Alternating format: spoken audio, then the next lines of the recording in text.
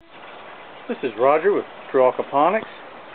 I just wanted to show you our system and show you the deficiency we have right now, which happens to be a potassium deficiency. You notice we've got a lot of plants that are wilting. Once it cools down, they'll come back to life. What I want you to see, this is a cauliflower, and this time of the year it should not have issues such as the tips of the leaves burning. You see the yellowing and brown spots forming. I know the video may be a little shaky, just bear with me while I walk around in here. This leaf came completely loose. We'll put it in compost, but you can see the leaf. Hold it up here, get it in the sun so you can really see it. You can see all the different discolorations, brown spots. This one really didn't have a lot of burning around the tips. That's alright because I've got one right here that does. Definitely some burning around those tips. I'm trying to change the light that's on this so maybe you see it a little better. Another thing that happened due to this deficiency is we had an infestation of insects, caterpillars, we had aphids. All of a sudden, it seemed like overnight this happened. And you can see what it did to this poor leaf here. There's quite a few other leaves that are damaged across a variety of plants. Even my kale that's fairly resistant to bug infestations. Right here you can see there's holes in this leaf.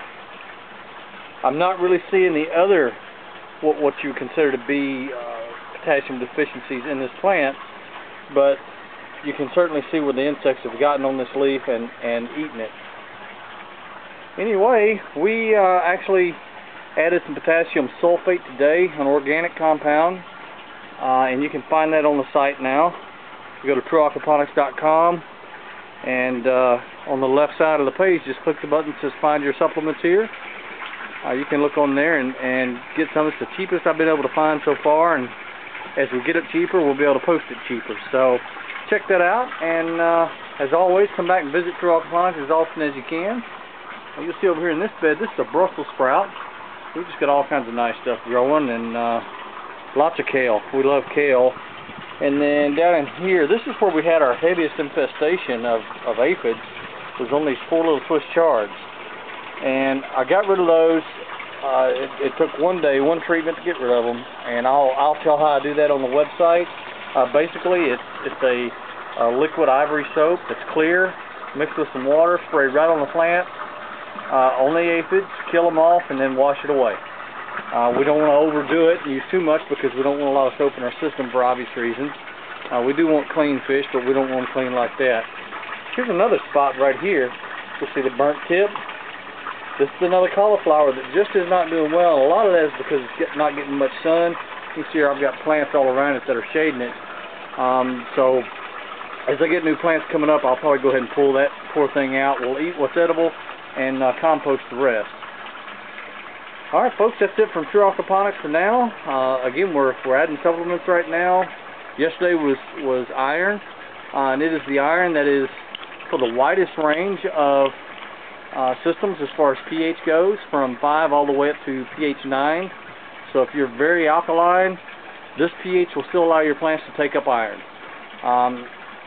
If you don't want to buy that type of iron for whatever reason, primarily because, and I don't know if you can see it, but it actually turns your water red. Let me just put a glass here and show you. Maybe you can see it. It looks almost brown on this camera. I don't know if it's going to look red in the video, but it turns your water red for a time. It doesn't hurt a thing. It's just the chelation product that they use in this iron turns it red, and that's just one of those things. Here we got another leaf on another plant. People would almost say that's nitrogen deficiency, but it's not. We actually have very, very high rates of nitrogen right now, or nitrate rather. So it's not that. It is a potassium deficiency, or this poor leaf had just died on its own, one or the other. Anyway, we're going to let it go at that. Glad you dropped by, and hope to see you next time.